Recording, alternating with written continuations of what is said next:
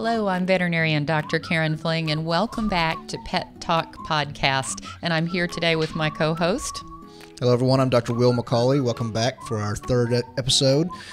Been going really well so far. We hope y'all have enjoyed all the information we've been able to bring to you, and we have a special treat for you today. Yes, we do. We have our first guest ever, and this is Ginger Walton. And Ginger, thanks so much for joining us. And you're with Invisible Fence, is that right? Thank you very much. Great. And we're going to be talking to Ginger a little bit more as we go along here in the first segment of our podcast.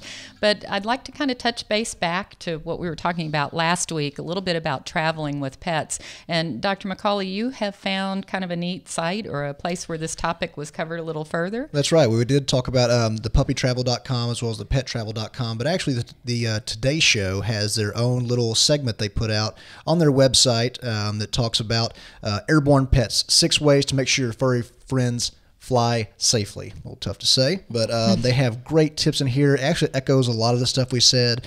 Book early, know the airline's pet policies, be proactive about everything, just make sure that everything's lined up. And so if they want actual written stuff on there, that's definitely They've got a great site there. Absolutely. Right. And you mentioned being proactive, and I agree with you on that. And I just want to remind everybody, if their pets are not microchipped, please go ahead and take that step.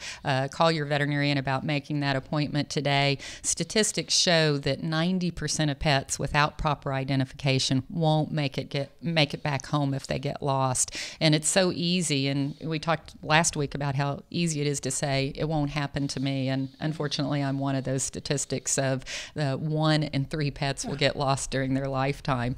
And as we're talking about traveling with pets, I think that's a perfect introduction for Ginger Walton here with Invisible Fence.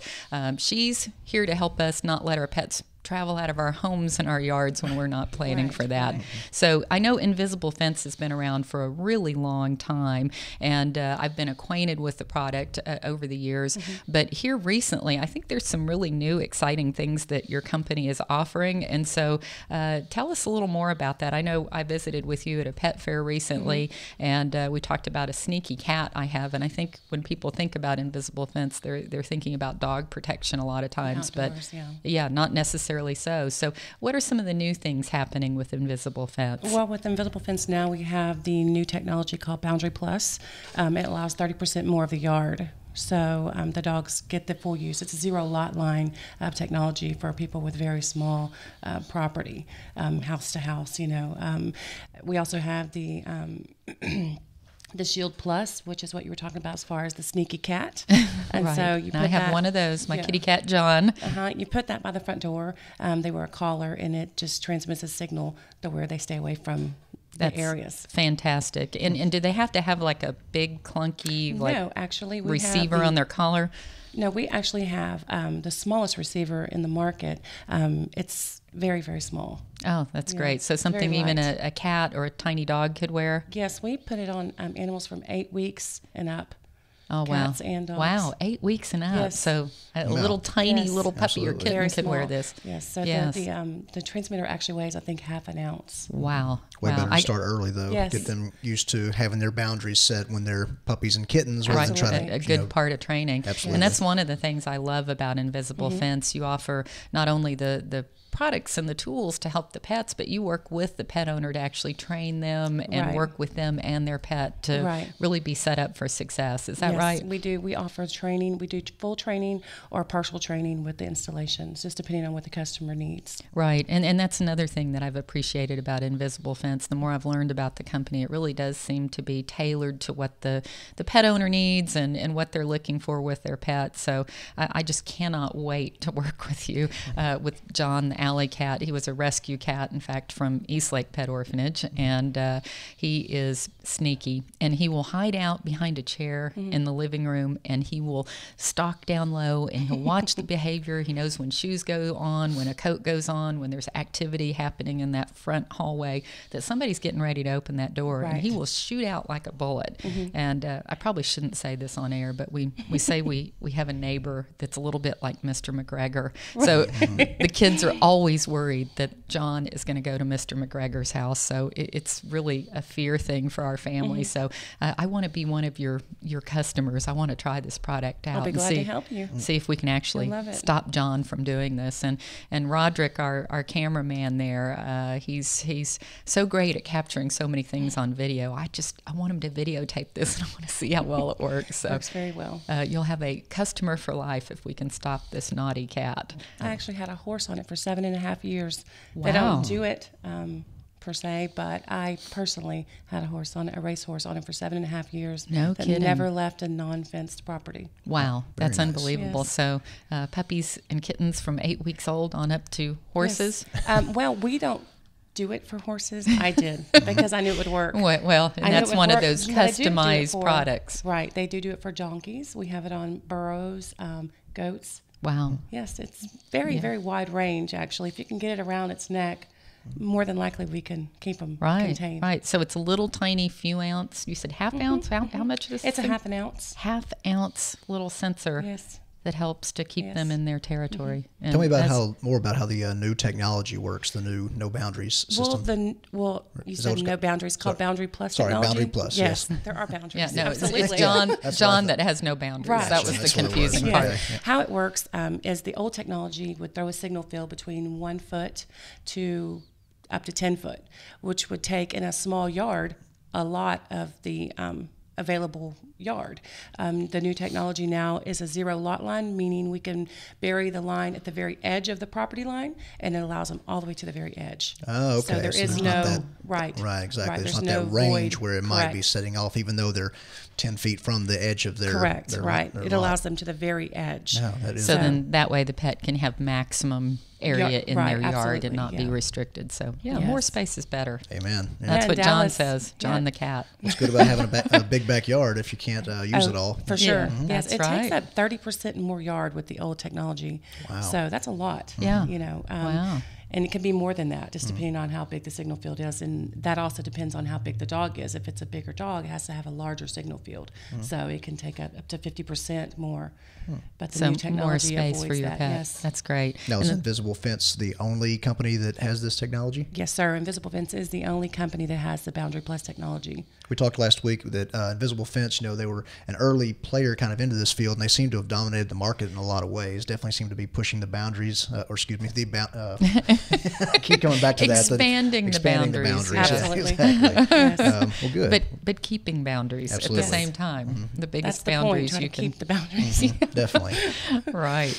Well, and you talk about them having kind of the corner on the market with this sort of technology. One of the things that I love about your company, about Invisible Fence, is you're protecting pets and working with individuals for the best solutions for their pets. And like with John, he doesn't need yard protection. He really needs that barrier at the doorway. And so I think that's really great that there are custom-made programs. And I also like your community support. And in fact, the neat thing for me, and I mentioned this earlier, was that Ginger and I actually met at a pet fair, a Fun in the Sun with Fido event, and then another pet fair after that. And these people are out in the trenches, not only protecting pets within their own home environment, but also helping pets at large in the community. And tell us a little bit about your program with the fire departments that help pets. I think that's really amazing. That program's called Project Breathe, and we donate oxygen masks to the firefighters. And we have donated the last time 150 masks to the city of Dallas. Great. And anybody else pretty need exciting. any, let us know. Yes, pretty exciting. And in Yes. fact, ironically, at the first event we met at, there was a particular group that was working with various neighborhoods Right. around the Dallas area, trying to raise funds to have these Right. masks provided for fire departments to help pets. And then lo and behold, there's Ginger and her team, and they came in and said, hey, we can really help you with that. And you're doing this not only in the Dallas community, but other communities. Is that Across right? the United States, yes, ma'am. Yes, For very those who impressive. don't know, the oxygen mask we're talking about, of course, you've seen the ones they put on humans, but you can imagine, a full-size adult oxygen mask that a firefighter or a first responder may use Right. at a fire where someone needs oxygen is not going to fit over the face of a cat or a kitten or a small dog. And so there Right. are specially designed ones that Invisible Fence has donated to our fire departments as well as other communities that actually fits better onto the small. Yeah, it's smaller more like a nozzles. cone that Yeah, can go over exactly. that whole muzzle Like a- and yeah. really provide that Which oxygen. makes all the Yes. difference. That delivery system system, in a cat or a dog that has been trapped on a fire that is suffering from some degree of smoke inhalation. Best treatment is to get oxygen to them as quickly and efficiently as possible. And so invisible fence is playing a big part in that. Yeah, fantastic. Well, we certainly appreciate your work in the community, this great project that you have going here, and also the new products you have. And I will look forward to talking to you soon about John the alley cat at my house. And hopefully we can get Roderick to cover some footage about how that works. Yeah, that'll be a lot of fun. Good stories. Absolutely. Well, we're going to take a break now. I know Ginger has lots of other families to help, and so we're going to let her get back on the road. Thank you so much for joining us today, and we'll look forward to talking to you more in the future. Ma'am. I look forward to it. Great. Thanks so much. Thank you. Be back in a sec. Today, our pet of the week is Athena. Athena is an East Lake Pet Orphanage orphan waiting for a new home, and she's a rather unique breed. She is a mixture of a West Highland White Terrier and something else. We don't know what the something else is, but as far as West Highland White Terriers go, or Westies, they are a Scottish breed of dog, and they are known for their spunk, their intelligence, and their loyalty to their family. So she'll make somebody a great home. She's a beautiful dog. She has that lovely pure white fur, as the Westies typically do, and they make a wonderful, wonderful family dog. So give Athena a try.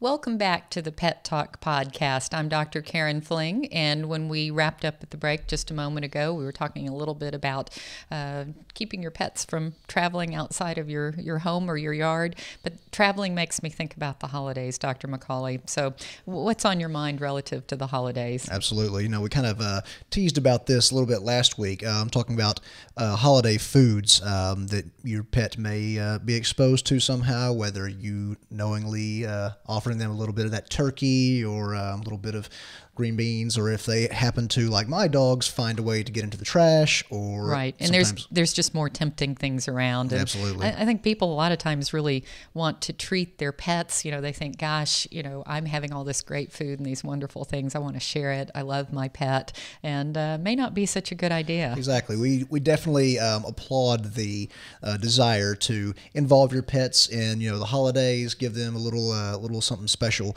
But you need to remember that there are risks posed with feeding your pets human foods. A lot of pets just think, since macaroni and cheese is good for my soul, my pet will be fine with it. A lot of pets think that. A lot of pets think that too. Yeah, exactly. People and pets. They'll both side think with that. you. Yeah. But I do want to kind of point out that there are certain guidelines to follow. There are serious health risk associated with feeding your pet different foods.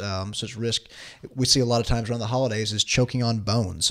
So people think, it's a dog, it can eat a bone. But in reality, bones have a very, very high probability in some cases of getting caught or stuck or causing some kind of GI damage. Right. I can't count the number of cases over time that I've had with little round marrow bones that somebody might have in a nice big stew pot with their soup they're cooking in this cold weather. And the marrow bones are notorious for getting hooked on that lower jaw. And then, of course, the dog panics and paws at their mouth when they can't get the bone off, and then their tissue swells, and then before we know it, they're having to come in for anesthesia and a saw treatment to get the bone off, and broken teeth. Yeah, I've seen actual bones get stuck between the teeth on the roof of the mouth. They'd get turned sideways and stuck up in there. Dogs are pawing at their face. Some dogs have gone on for weeks like that. And the owner can't decide what's going on. They can't figure out I've had people say that, gosh, there's this horrible smell coming from my dog, and I don't know where it's coming from, and it's this rotten, decaying bone up in the roof of the mouth. Exactly. So it's best to avoid feeding bones of any kind to your dog. They're just too risky to do that. And even if they've had bones before and done fine, so often we see people that say, gosh, my dog always has a bone, loves it, and you just never know when that time's going to happen where there's going to be a crisis. And probably one of the worst cases I've ever seen with a bone is where a dog had a piece of bone that they tried to swallow, and it wound up getting stuck in the esophagus in the chest cavity. So we wound up having to go in and get this thing out of the chest cavity, which was major surgery.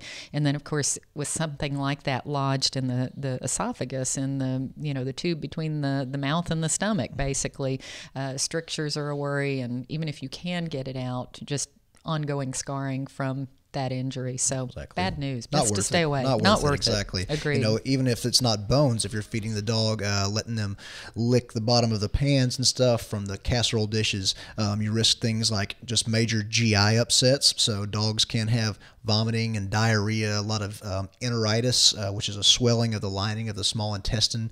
We see that a lot of times during the holidays. And then the big one that I know vets think about, you know, maybe not so You're gonna much. say the P owners, word. The P word, pancreatitis. Right. So people may have heard this, humans getting the disease, which is an inflammation of an organ in the abdomen called the pancreas. The pancreas, you may know, produces a lot of things, insulin being the big one, as well as a lot of GI enzymes to help dissolve the food. Digestive enzymes. Absolutely. Yep. So Right. an inflammation of the pancreas in dogs is often brought on by eating a big fatty meal, or just, you know, getting into trash, something like that, or being fed Spicy holiday food, or, you know, some spicy dogs foods. are so sensitive that if it's anything off of their regular diet, that could be enough to trip Absolutely. a pancreatitis Absolutely. episode. And it's not just a swelling or anything. It's an inflammation that dogs oftentimes, they need to be hospitalized for several Right. days in the hospital on IV fluids, Right. antibiotics, It's a big and pain deal. meds. It's a big deal. It's a big deal. I've actually talked to a couple of different people that in treating their dog for the same condition, they've confessed that either they have or another loved one has had pancreatitis. And talking to people that have had the condition, they say that it is so unbelievably painful that you just really almost wish you were dead at the point that you have it, that it's so miserable. Absolutely. It's way better just avoid that risk, as well as the GI upset, the vomiting, the diarrhea, by just avoiding giving, you know, those rich, fatty, spicy foods that we're so tempted to give our pups Right. and our kittens. And think about the trash, like you said, because if you have one of those dogs that's a trash can surfer or a counter surfer, sometimes even though we don't intentionally give these things, the pets will seek these out and find them. And I had that happen with turkey skin one year, and I will never forget it. And my poor dog was just moaning with pain and discomfort. Unfortunately, she was one of the lucky ones where when we did that intensive fluid therapy and IV antibiotics and supportive care, she rode through the crisis pretty uneventfully. But some of these dogs can actually die from this. Absolutely. Yeah, during my internship, we saw quite a few pancreatitis cases, and I think one of the worst ones, the dog had to be hospitalized for a solid week. Ended up costing about $6,000. So it's Intense. and very intense, very intensive. And even if they don't get sick, you are instilling bad habits into your dog by feeding them from the table or feeding them human food. A lot of people hate it when the dog or, you know, cat scratches at your leg, tries to beg for food. Well, what would you do if you were the dog and that's what gets you a response? If every time Right. you paw Yeah. on mom's leg, she slips you a little piece of turkey or something, or And mashed I've got potatoes. to admit, I'm a little bit of a softie and a little permissive about the treats at my house, but not human food. Right. So I use bland, easy to digest treats and things as a veterinarian that I believe are safe. And of course, if in doubt, ask your pet's veterinarian about what the safest treats are to use if you are going to provide treats. And certainly the training is an important thing. And you can still give treats, but make it a part of going outside when they're supposed to, make it a part of good behavior, or, I think dogs and cats like an earn and learn sort of philosophy where they work for their treats and they learn tricks or commands, and it really, I think, intensifies that bond and makes the treat process so much better. It's that sense of accomplishment on their part. That's right. They get rewarded for it. That's right. And stay away from chicken jerky, right? Yes, Yes. definitely. All those jerky treats. We mentioned that on, I think, our first podcast. Stay Right. away from those. Right. Other foods to stay away from. There are specific toxic foods that at no time should you ever feed your dog.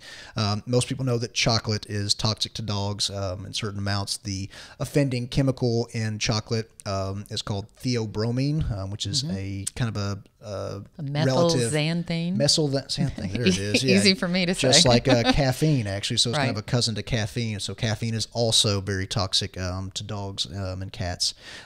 Things you might not know: grapes and raisins are also toxic to dogs. That can cause problems, just like onions, garlic. People may not know that that's. So think about when you're feeding your pet those juices in the bottom of the tray that may have been simmering in onions or garlic all day, and so there's a lot of very dangerous problems there. And onions are especially dangerous to cats too. And a lot of people don't think about cats getting into these things, but they will too, just like dogs. Yep, definitely.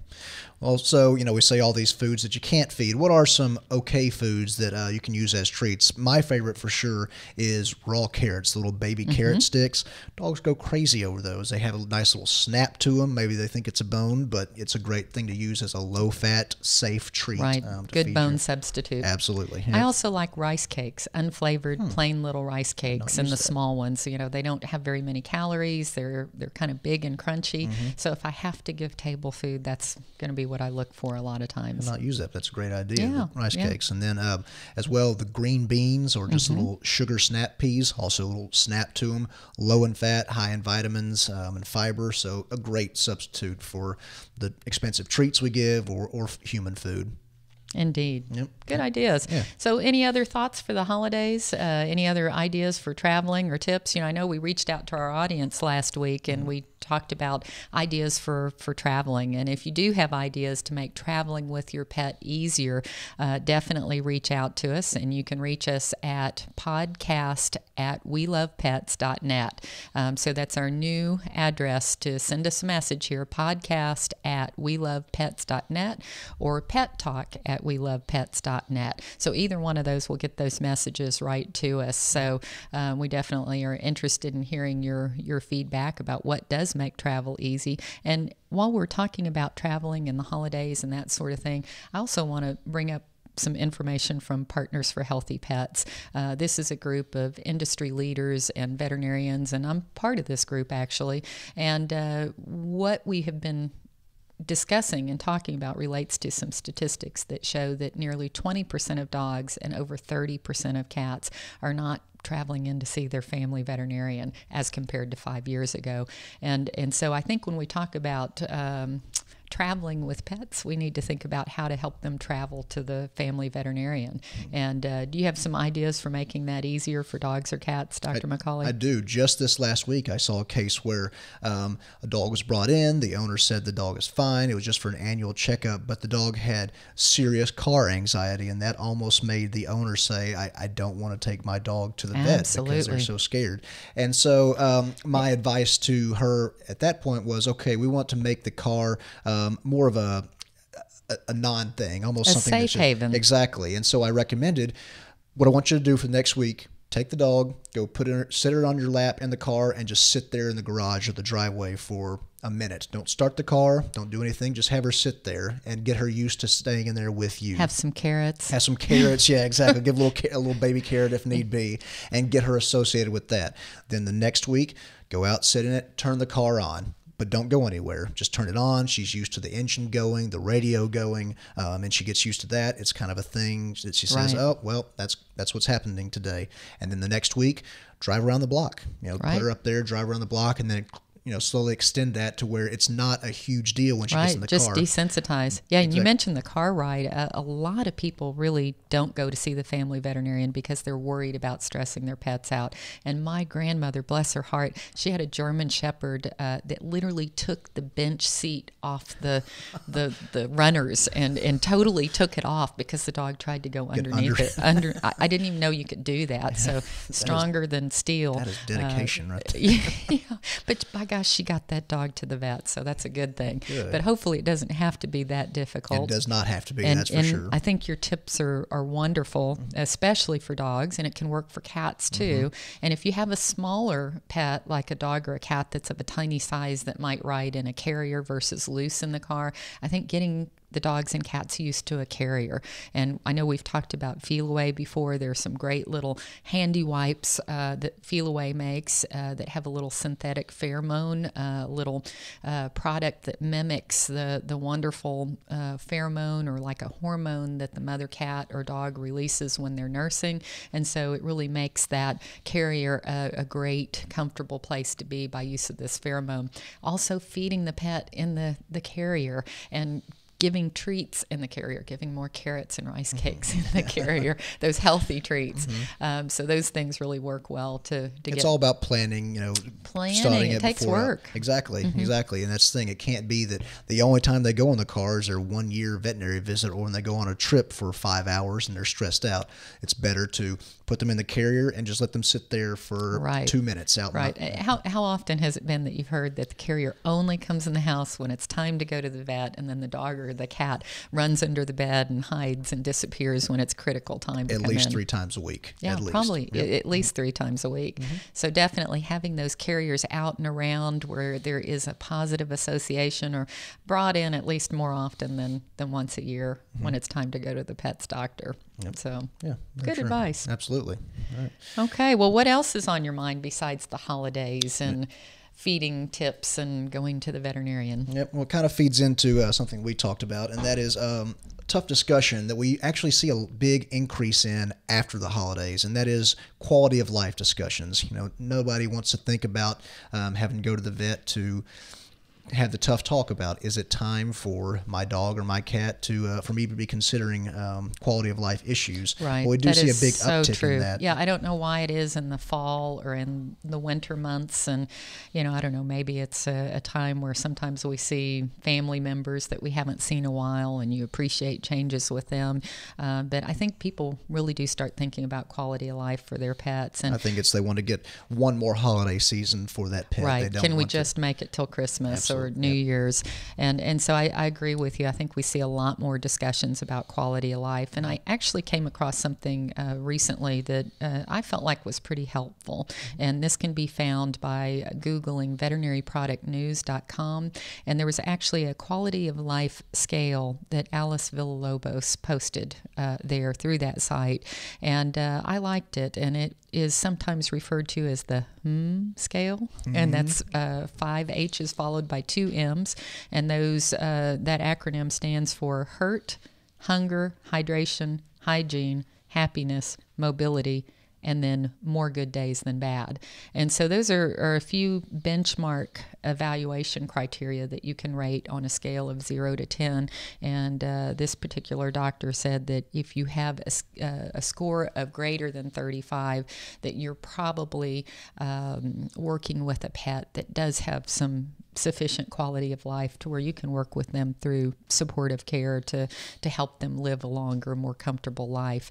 And so I know I, for one, when I look at quality of life for a pet, I want to make sure that they're not hurting. I want to make sure that pain is controlled and that they're comfortable. And even if mobility may not be the best, as long as they're comfortable and able to get around, and as long as you can see some positive emotional feedback between the pet and the pet parent, I think that's a big deal. And do they want to eat? Do they want those treats? Are they responsive and excited to see you, to see their food?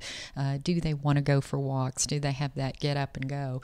Certainly they may be slower than they once were, but that's okay as long as all those other factors are there and in place. But you have to think that it's a very subjective decision when you make to talk about quality of life and possibly euthanizing a pet. And so to have some objectivity here where we can say, here's a guideline to at least get you in the right mindset for how do I assess, is my dog or cat having more good days than bad days? Are they eating and drinking? You can say, well, as long as my dog eats and drinks and pees and poops, he's fine. Well, in reality, that's not, that may not be true. That's probably there really probably should be more. And I think your pet's doctor can really work with you to try to help improve quality of life. You mentioned eating and drinking, and certainly those are important parameters, but with some of these patients we see, like those patients that have borderline kidney function, sometimes doing fluid therapy at home and some home therapies to help make that pet more comfortable. Those things can really extend life expectancy, and even diet. I know we've talked a lot about diet today. Sometimes the prescription foods that are available for kidney patients can even double life expectancy. So I would encourage anybody who's not partnered with their pet's doctor to have these discussions questions. And even if you have doubts, go in and set up a quality of life appointment and discuss through what the options are, because sometimes even very simple modifications in care and treatment can really make a big difference. And having somebody, as you say, that's objective, or a scale that's objective, those things can really be helpful. And even as a veterinarian, when I've dealt with an aging, ailing pet, I found that, here with my vast training, that I became so unobjective when it was my own dog.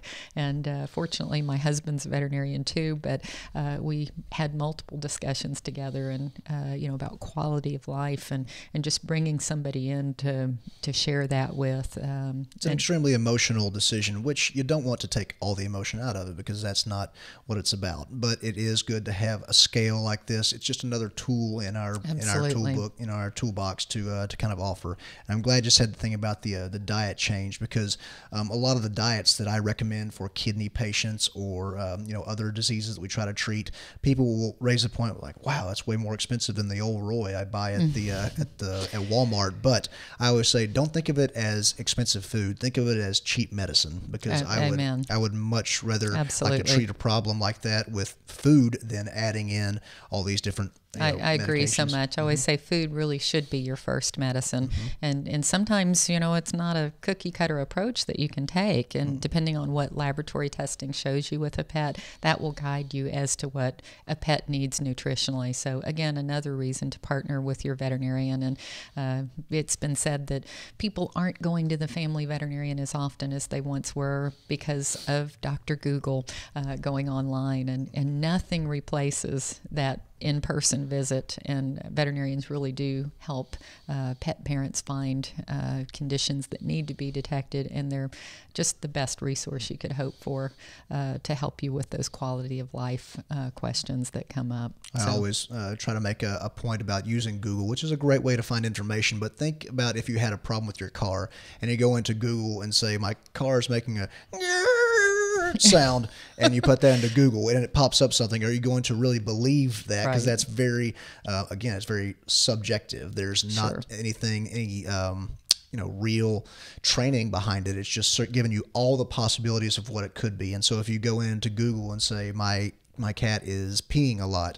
Well, it must be a bladder tumor. Well, it might not be. It might be that your cat, has a I've seen it go infection both ways, where people assume it's something worse than what it is, or something less than what it is. But I never mind if people do research. In fact, I want them to do research. Yeah, people come in with reams of printouts, and that's great. So knowledge is power. We want to address all the issues and all the worries that our clients have, and to do that, it's great if they do have an idea what's going on. Just remember that it's not the same as an actual visit. It's not the same as an actual visit. Yes, absolutely. Correct.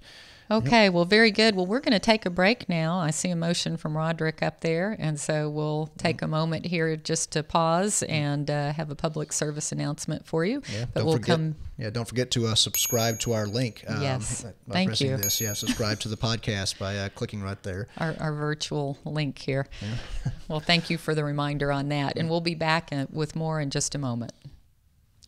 If you're interested in learning more about any of the products you've seen on our show, click on these links. We thank you for tuning in to Pet Talk Podcast. Now back to the show. Hello, I'm Veterinarian Dr. Karen Fling, and we are back for Pet Talk Podcast, and I'm here with my sidekick. That's right, Dr. Will McCauley, and we're coming to you with some more fun animal news. Great fun story that I really like. A kitten that was discovered found outside of Denver last week, spent several hours in temperatures at below 10 degrees. This kitten was picked up by a Good Samaritan and taken to a humane society, and they have named her Elsa. I'm sure plenty of you, and even those like me without kids, know exactly who Elsa is. I know my 4-year-old will appreciate that. Exactly. Definitely. So she's actually doing very well. They say she has a fighting little spirit, and so they think she's going to be just fine. So remember that if you do have cats that go outside, or if your dog is an outside dog, remember that when it gets cold like it is right now, and I think it snowed a little bit in Dallas, it did. They need a protected place and a warm place to get in at this time of year. They definitely do. And even if they're in the house, if our house temperatures are cooler, I think we really especially need to be looking after our more mature elderly pets. A huge percentage of adult cats over 10 years of age, probably as much as 90% of these cats have arthritis. And cats cover that up to where you don't see it. Dogs frequently have arthritis. Huge percentage of dogs have arthritis. And so making sure that they're warm and comfortable and have cozy bedding, even in the house, it can be cooler at ground level. So keeping in mind comfort and warmth for our pets is so important. Yeah, that's going to be a big discussion on our podcast next week. Is about arthritis and how people all the time say, well, I've noticed it's flaring up a lot more in my dog since it got cold, and yes, it does. And so we're going to have to definitely talk about does. that a So they're lot. slower to get up, slower to rise. There'll be some subtle symptoms you can see. Sometimes with dogs in particular, as they're getting osteoarthritis of the hips, they'll run and lope and they'll do a bunny hop in the back. And so sometimes people just think that's a funny, frisky gait, but it can actually be a sign that your They're in dog is pain. experiencing pain. So we'll definitely talk some more about that next week. Yep. And then one of the, I guess, world's most famous koalas now lives down in Australia, as most koalas do. There was a summit of the world's 20 largest economies in Brisbane, Australia, and President Obama, as well as Prime Minister of Australia Tony Abbott, Russia's Vladimir Putin, South Korea's Park Geun-hye, and Stephen Harper from Canada all got to hold and love on a koala. how about that? It was mistakenly referred to as koala bear. Koalas actually are not bears. They are marsupials, and so they are separate from the bear family, more closely related to kangaroos and possums than bears. Important point. And maybe next week we'll have a koala here. Ooh, don't tease.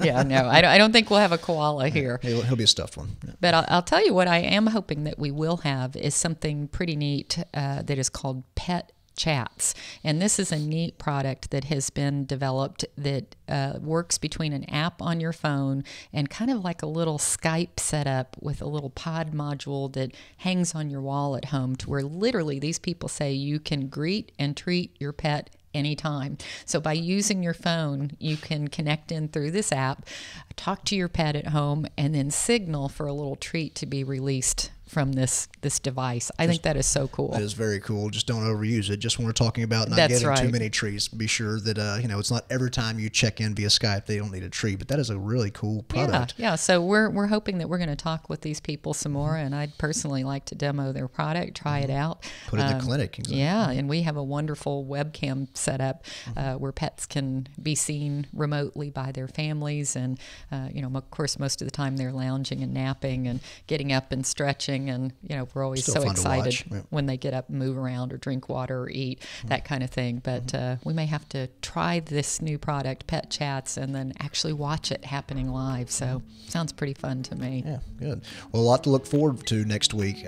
So I think that'll be it for us today. Again, we remind you to subscribe to the podcast if you haven't done that already. Send us your questions to podcast@welovepets.net or pettalk@welovepets.net. Absolutely. We want to get some of those questions on the air and answered, and just we appreciate you tuning in again. Absolutely. And we'll be back next week at same time, same place with more of Pet Talk podcast. Thanks so much for joining us. Thank you.